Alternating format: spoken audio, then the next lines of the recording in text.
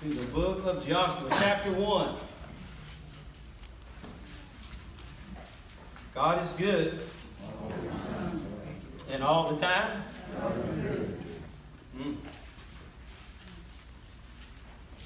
We're going to speak today to you about possessing our inheritance.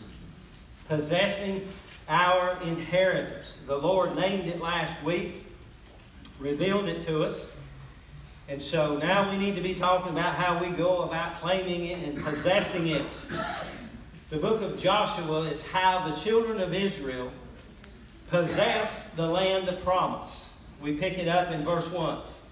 Now after the death of Moses, the servant of the Lord, it came to pass. I just love those words. It came to pass. That's what God's doing all the time. He's bringing it to pass. That the Lord spake unto Joshua the son of Nun, Moses' minister, saying, Moses, my servant, is dead. Now therefore arise, go over this Jordan, thou and all this people, unto the land which I do give to them, even to the children of Israel. Every place that the sole of your foot shall tread upon, every place you put your foot down, that have I given unto you, as I said unto Moses. Then he gives them the boundaries from the wilderness of this Lebanon, even unto the great river, the river Euphrates, all the land of the Hittites, and unto the great sea, toward the going down of the sun, shall be your coast. There shall not any man be able to stand against thee all the days of thy life. As I was with Moses, Joshua, so I will be with thee. I will not fail thee nor forsake thee. Hallelujah. Be strong and of a good courage, for unto this people shalt thou divide for an inheritance the land, which I swear unto your fathers to give to them.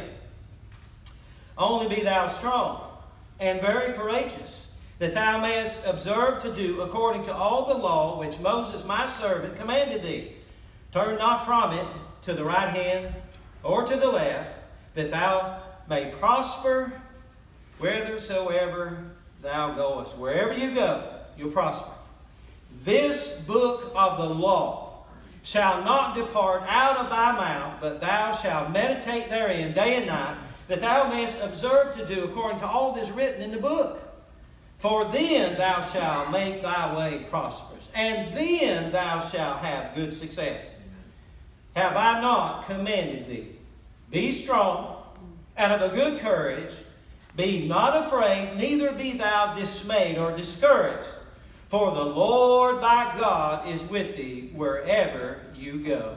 May the Lord add his blessing to the reading of his word. Now last week the Lord gave us our inheritance. I spoke on our legacy and our vision. This is a year of legacy and vision. And the Lord, we've been praying for over a year now. We've been here for about 2 years, and we've been praying earnestly for over a year about what's the next step. Where can we have a place that we can call home? Well, the Lord revealed last week our inheritance. The Lord wants to reclaim, He wants to restore, and He wants to revive the old property downtown for His glory. He wants to restore that to its original historic purpose, its religious and spiritual purpose. He wants that to be a lighthouse down there in the middle of Bunnell again. Amen? Amen. This is our inheritance. The Lord has confirmed that with His Word. He has confirmed it to us by His Spirit. We had a prayer here last Sunday at the end, and He is confirming that to us. You will know in your spirit very soon whether or not this is of the Lord or not. You will have peace about this. It may not be exactly what you thought or exactly what you may want, but you'll have peace in your heart and your spirit. This is of the Lord. So the Lord is in the process of confirming that to us. When I pass by, I just say, thank you, Lord. Amen. When I see that steeple, I say, thank you, Lord. This is our inheritance. And so the Lord is confirming that to us. The question for many people is, well, what now? What's the next step? How do we go about possessing a piece of property that's not even for sale? They don't have this thing up for sale. They have been there for 12 or 13 years and they're making their way. How in the world do we go about possessing a piece of property in the middle of downtown that's not even for sale? Is there some kind of inspiration for that? Is there some kind of pattern? Is there some kind of model in God's Word that will help us and direct us how we are to go about possessing what God has promised us? Joshua chapter 1 is the answer to that. In order to possess what God has promised, in order for us to possess what God has promised, then we have to make sure that we do it the Lord's way. Amen? Amen. And so we're going to look at this word this morning and find out how we go about possessing our inheritance. First, I want you to see what I'm going to call, we must put our foot on it. Say that with me. We must put our foot on it. You'll find that in the first 3 verses. It says, and it came to pass that the Lord spake unto Joshua, son of Nun, Moses' minister, saying, Moses, my servant, is dead. Now therefore arise and go over this Jordan, you and all of this people, into the land which I do give to them, even to the children of Israel. Every place that the sole of your foot shall tread upon, that have I given unto you, as I have said unto Moses. Honey, you got to put your foot on it. Amen? Amen. Got to put our foot on it. Now the context is one in which the first generation that came out of Egypt failed to possess the land of promise. God brought them right to the threshold of the land, and they failed to go in and possess what God promised because of unbelief. The giants were bigger than their God. The walls were fortified and too much to overcome. All of their problems and all of their obstacles in their eyes were bigger than their God. That was unfaithfulness, folks. They failed to inherit what God promised because of unbelief. They didn't believe God. So they died off in the wilderness. God judged them and they died off in the wilderness. Now we got the second generation who's come out, who has been in the wilderness for a long time, growing and waiting and growing and waiting. Moses has passed away, and they have mourned this great leader's death. But now God has raised up Joshua to lead the second generation, the Joshua generation, into the land. And you'll notice in verse 2, God says, arise and go over this Jordan. If you know your book, you know that the Jordan was flooded at this time and it was not crossable. The only way that they could get across it is to trust God to get them across. But God told them to arise, which means action. Go over this Jordan and put your physical foot on the land that I have given you. Amen. So it comes down to this. You say, what does that mean, putting your foot on it? Putting your foot on it is an act of faith and obedience. In order for them to claim and possess what God had promised them, they had to believe Him and they had to obey Him. It may be hard, but it ain't complicated. Amen? Amen. Amen. So you got to put your foot on it, which means faith and obedience. So the question at this point is what do we need to put our foot on? At this point, this is what we need to put our foot on. We need to put our foot on it in prayer. Somebody say amen. Amen. That's right. We need to put our foot on it in prayer. We need to believe what God has said, and we need to put our foot on it in faith and prayer and begin to pray. And we need to pray for favor with the owners, and we need to be praying for the process. Amen. Brother John has already gone at my leading, and the Lord's leading, to the people who own the property. The head of the Flagler Playhouse and another main individual who's on the board of directors, and let them know that this church has a genuine interest in this property. I haven't signed us up for anything yet on paper, okay, so don't get nervous. But in faith and obedience, I've sent our brother out to let them know that we're interested in that property. And what kind of response do you think he got? Honey, he got a favorable response. He's been to the Palm Coast people and talked to them about a possible place for them that they could move over to that would be very favorable to them, Lord willing, and got a positive response. We need to put our foot on it in prayer. We need to be praying for that process. We need to be praying that they'll have an open heart and favor to finding them a place that's more appropriate, allowing us to come back and fulfill the will of God. Amen? And you know we're praying about that on Wednesday night. That's what we prayed about Wednesday night. This brother had meetings after that and found favor. 3 big things this week and got favor in those things. You say, what can we do? We can put our foot on it in prayer. In faith, believing God. Amen? Calling those things that are not as though they are. Romans 4:17. Yes. We need to put our foot on it in prayer. Pray for faith to grow in us and the unity of this body. We don't need a little group sitting here on Wednesday night and most of you out there somewhere. We need you here praying with us. I understand you can't be here every Wednesday night. I understand that. But come when you can.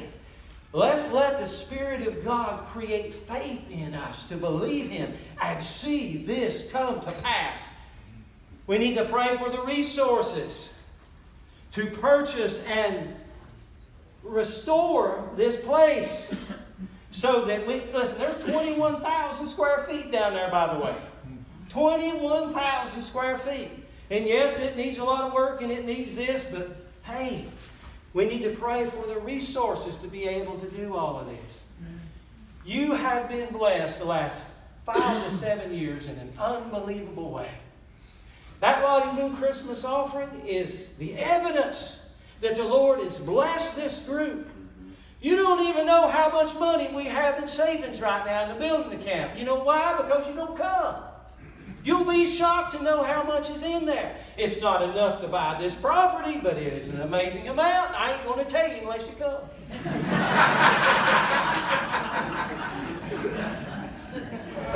We the bank. We are the bank. Do not ask me to go to the Gentiles and borrow money for God's purpose. I will not do it. Amen. God will provide where He sends us. Amen? Amen? He always has and He always will. Amen. We're going to trust Him and His people for this. Amen? Amen. We need to pray for God to be glorified through us. Yes. Do you know what it's going to mean down there in this community when this comes to pass? Do you know what it's going to mean for many of those people down there who saw that church go away? Do you know what it's going to mean to many in that area? Do you know what it's going to mean to us? Do you know what it's going to mean to God for God to be glorified in that place again? Hallelujah. Romans 4:20. Abraham staggered not at the promise of God in unbelief, but was strong in faith, bringing glory to God. We are here to bring Him glory. Amen? Amen. We've got to be strong in faith, believing God for this. This is God's heart. This is God's purpose. If this was my deal, I'd be doing it somewhere else. I'd be doing it somewhere where it's a whole lot easier and a whole lot nicer, a whole lot newer. But this is not me. This is the heart of God for Bunnell in this area.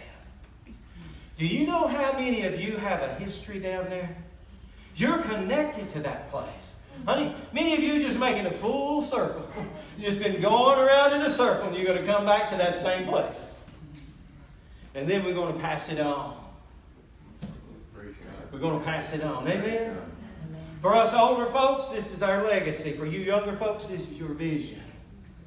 God's speaking to you. Amen?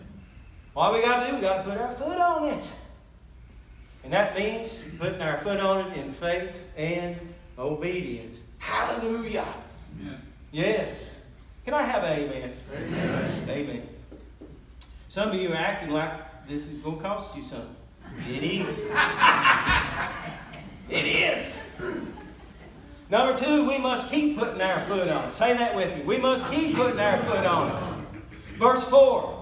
From the wilderness of this Lebanon, even unto the great river Euphrates, all the land of the Hittites, and unto the great sea toward the going down of the sun, shall be your coast. There's the boundaries of it. There shall not be any man be able to stand before you all the days of your life. As I was with Moses, Joshua, I'm going to be with you, and I will not fail you nor forsake you. Be strong and of good courage, for unto this people shalt thou divide an inheritance in the land which I swear to their fathers to give them. Only be thou strong and very courageous, that thou mayest observe to do according to all the law which Moses my servant commanded thee. Turn not from it to the right hand or to the left, that thou mayest prosper wherever you go. Man, is that awesome or what? Now in verse 7, the word of the Lord to Joshua was very clear. He was to be strong and very courageous, that they may observe to do all the law. They might be obedient to the revealed word of God. And as he tells them, Moses my servant commanded you, turn not from the right hand or to the left, that thou mayest prosper. So why did he tell them that? Why did he tell them not to turn from the right hand or to the left? Why did he tell them to stay in the Word? Why did he tell them to be obedient? Why? What does your text say? So that they will do what? Honey, this ain't going to happen if we want to obey God. That's right. You want to prosper? You Yes, want sir. to possess it? Yes, sir. Then you and I must be obedient to the revealed Word of God and to His will. We want to be blessed. We want to go forward. Then we have to be obedient to what He says. And then what does He say at the bottom of verse 7? That you may prosper wherever you go. Where were they going? Verse 4, they were going to possess all of the boundary of that land that God gave them. That's what they were going to do. Listen, when they crossed that flooded Jordan, after they got on the other side of that Jordan, they claimed all of that land that God had given them in verse 4. But honey, they had to do it one step at a time. That's right. They didn't get to possess any land until they put their foot on it. But when they put their foot on it, God gave it to them. It was a process. When you keep putting your foot on it, that is an act of perseverance and discipline. They had to keep exercising faith in God. It wasn't a one-time deal. This is just a one-time thing. They crossed over the river and then that was it. Well, guess what came after crossing the river? You remember? The fortified Jericho. And after that it was Ai. And after that it was another place. And after that it was another place. But God would not give them that land in its entirety until they kept putting their foot on it. They had to put their foot on it. You don't get to possess it unless you put your foot on it. And keep putting your foot on it. Amen? It's an act of perseverance. It's faith multiplied. It's growing in obedience. You keep obeying God and keep obeying God, and you persevere until you become disciplined. You know His voice and you follow His direction and you obey Him. Flooded Jordan first, then fortified Jericho, and then Ai, and they had a little mess up there, but they got that straightened out, and then they went on. And then it was to remove all the people from the land, and they began to deal with that. And finally, during the kingdom of David and Solomon, they began to reach the outskirts of all of this. It took time. They had to persevere and be disciplined. Amen? Hate that word, don't you? Discipline. That means it's going to cost you something in your flesh. That's what that means.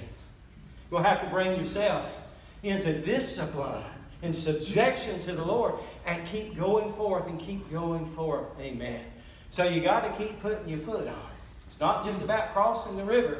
Then you head down to the fortified Jericho. And then up into the land. And this went on for a good while. So in order to possess what God has promised, you got to put your foot on it, faith and obedience. Then you got to keep putting your foot on it. This is an act of perseverance and discipline. Amen? Amen. This is how it's done. Now, folks, I said earlier on, this is not our first church rodeo. We've been here before. What you're looking at is the skeleton of a 9,000 square foot sanctuary and office space that we built just down the road here. That God used us to build and raise up and paid for it debt-free to the glory of God. It's the only church in this area of any size that I know of that's ever been built debt-free. We're not building this thing the way the Gentiles did. We're building this thing the way the Lord says to build it.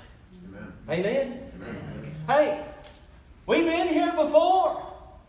This is not something new to many of us. God has used us before, and He can do it again. Amen? Amen. He can do it again. But understand, as you persevere and as you are disciplined, there's going to be some pain involved. Do you know how long it took us to do that? With all the problems and the difficulties and the struggles? 2 years and 2 months. From groundbreaking. Thank you! Groundbreaking to getting in the building. Dedication. 2 years and 2 months. All in problems. Honey, you've got to persevere. You know how many times we could have quit on that deal? There's going to be all kinds of opportunities to quit. That's right. The enemy's going to give us all kinds of opportunities to quit and just give up. So we had a hard time getting started. I don't know if you remember this or not. Do you remember what happened the first Sunday that we had set apart, the big Sunday to kick off our fundraising from Exodus 25 of how we were going to get the resources to do this? Do you remember what happened? Does anybody remember? Honey, I remember. My house burned down. That's what happened. Wow.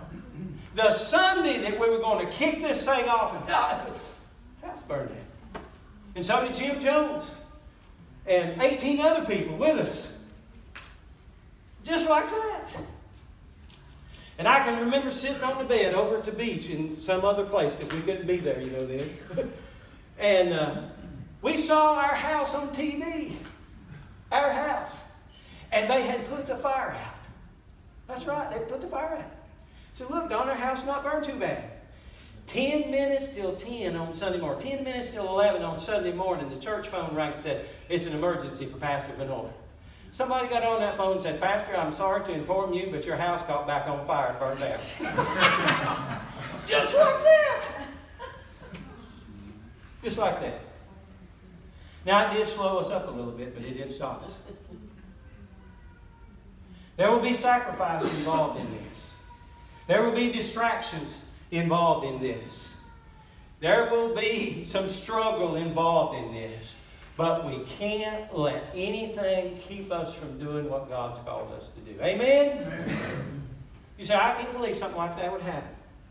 Well, let me tell you. God doesn't allow things like this to happen in our life to destroy us. He allows these things to happen to develop our faith. Now, the enemy will tempt you to destroy you, but the Lord allows testing to develop your faith. Now, I wouldn't want to go through it again. I hope my house don't burn up again. But I have to say that I learned much through that experience. And you know what that sign is on that tree right there that you can see? It says that Jesus is still Lord. John 8:32, if you know the truth will set you free. It's just a house. It's just a house. Amen. But you've got to persevere. And when you persevere through your trials and your struggles and your suffering and your sacrifices, you come out like gold, so to speak. You see the Jesus shine on you. That's right. You bring Him glory and honor. So we got to put our foot on it. You got that part? Number 2, you got to keep putting your foot on it. Amen? You say, what's next? I'm glad you asked. We must live with our foot on it. Say that with me. We must live with our foot on it. In verse 8, this book of the law shall not depart out of your mouth, but thou shalt meditate therein day and night, and thou mayest observe to do according to all that is written therein. For then thou shalt make thy way prosperous, and then thou shalt have good success. Have I not commanded thee? Be strong and of a good courage. Be not afraid, neither be thou dismayed, for the Lord thy God is with you wherever you go. My goodness. You'll notice in the first part of verse 8, what does he tell them to do? Keep speaking the word. That's right. Keep speaking the word. Make sure you don't let the word get out of your thinking and your speaking. Make sure you continue to speak the word forth. Don't turn to the right, don't turn to the left, but keep speaking that word. Keep speaking truth. Keep faith and truth in your head and in your heart. Let it come out your mouth so the ears of your faith can hear that, so you can grow. Faith comes by hearing, and hearing by the Word of God. Do you know why so many of us act like Gentiles, act like people of the world? We watch too much of their junk. The leader was told, whatever you do, make sure you don't quit speaking the truth and quit speaking the Word of God. Continue to speak it. Be positive. The Word of God is positive. Speak the Word. Keep it on your tongue. Keep it on your mind. Keep speaking the truth in the Word, and let it build faith in you. And don't turn from the right or to the left. And if you do that, you're going to prosper. Amen. You're going to be blessed. You're going to be able to accomplish what I've called you to accomplish, and you're going to be able to live with your foot on it. Now, the last point is not stated directly in the text, but it's certainly implied. How is it implied? Well, let me ask you this. When they put their foot on it in faith and obedience, and they kept putting their foot on it in faith and obedience, and discipline and perseverance, what did they do with the land that God gave them? They lived on it. You see, they didn't get to live on it and enjoy it until they put their foot on it in faith and believed God for it. And when they put their foot on it, then they possessed it. It's just out there. But when they believed God and obeyed Him and marched out there and fought for it and put their foot on it, then they possessed it. And when they possessed it, they got to live on it. They got to receive cities and houses that they did not build. Amen. They got to enjoy fruit from vineyards and orchards that they did not plant. They got to enjoy water from wells that they did not dig. They got to enjoy meat and products from cattle and that kind of thing that they did not raise up. They got to enjoy food from farmland that they didn't clear and that they didn't cultivate. They got to enjoy the fullness of the land only when they possessed it and lived on it. Amen. Amen. Amen. We must live with our foot on it. And when we possess it, then we'll get to enjoy that 21,000 square feet that's right down the road from us. Amen. Amen. God's going to place us on the crossroads of this county to minister. That's it. Say, how are we going to do this? We're going to put our foot on it. We're going to keep putting our foot on it until we live with our foot on it. Amen? Amen. Amen. That's awesome. Yes, sir. It may be hard, but it ain't complicated. Got to step up. Amen? Got to step up. So, living with your foot on it is an act of possession and fulfillment. Now, all of these points apply to us as believers in what Christ has given us in the spiritual realm. And I preach messages about how you possess what's promised to us in Christ numerous times, the fullness of Christ in our life. It's the same process. This time for us as a church, it just happens to be a property that He has given us. We did this before, and we went through this before. Remember walking around the walls of Jericho? Where were we when we did that? We were inside that brand new building. See, we wasn't doing that to get the building. We were doing that so that we could possess the fullness of Christ in our life. But this go around, it's a property. And the Lord may call us to go down there and march around it. And blow the horn. And if He does, we'll do it. Amen. That's right. But we must live with our foot on it. Now, here it is. There's our inheritance. Our legacy and vision. Thank you, Lord. Amazing. There's a story in the Bible about a little Jewish girl called Esther. During the exile, the Lord's people were under the Babylonians and then other people and wound up under the Persians, I believe it was. And Esther became queen alongside her king Ahasuerus. And she was queen of the kingdom. Little Jewish girl over there in exile. She found herself in a prominent position. But as life would have it, there was an evil man by the name of Haman, wicked. He got mad at Mordecai, who was a Jewish guy. Mordecai raised Esther. He was an older cousin. And Haman devised a plan to annihilate the Jews, to kill them all. On a certain date, the king said and signed a decree that on this date we can kill all the Jews throughout the kingdom, take their properties.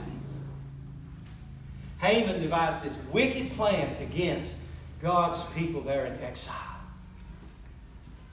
Well, that didn't sit too well with Mordecai. He put on sackcloth and ashes and began to pray and, cry out to the Lord. And when Esther found out, she didn't even know what was going on.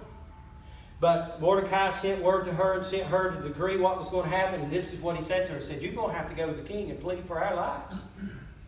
See, her nationality wasn't, a known thing. And she says, oh, I can't go. You can't go into the presence of the king. If he don't call you, you can't go. Because if you go and you're not called, he could kill you. I can't go. Mordecai says, you got to go. You got to go and try to save us. She said, I can't go. Then Mordecai told her, said, listen, if you don't go, God raise somebody else up to go. But then he says this right here to her. For who knows whether or not you have come to the kingdom for such a time as this? For who knows if God has not exalted you and placed you in this prominent place so that you can save your people from annihilation? Who knows if God has not elevated you, put you in this place and in this position so that you can save us? She prayed for 3 days and fasted for 3 days, and other people did too. And then she went to the king. And she got it worked out, and she saved her people. And old Haman and his crowd was annihilated. Amen. The Spirit of God is speaking to you and me this morning. Who knows whether or not we are here for such a time as this? All of you folks who have roots down here, all of you folks who care about this area, brought us back from North Carolina and pulled us together. He has blessed you in the last 5 to 7 years. It's been an incredible journey for you financially. We have all of this standing. We have all of this stuff. And He has brought... Has God not brought us together for such a time as this? Amen. If not us, then who? Who can you think of that would be better suited and better blessed with what you have and what you've been blessed with and what we have been given? Who can you think of who would be better to do this than us?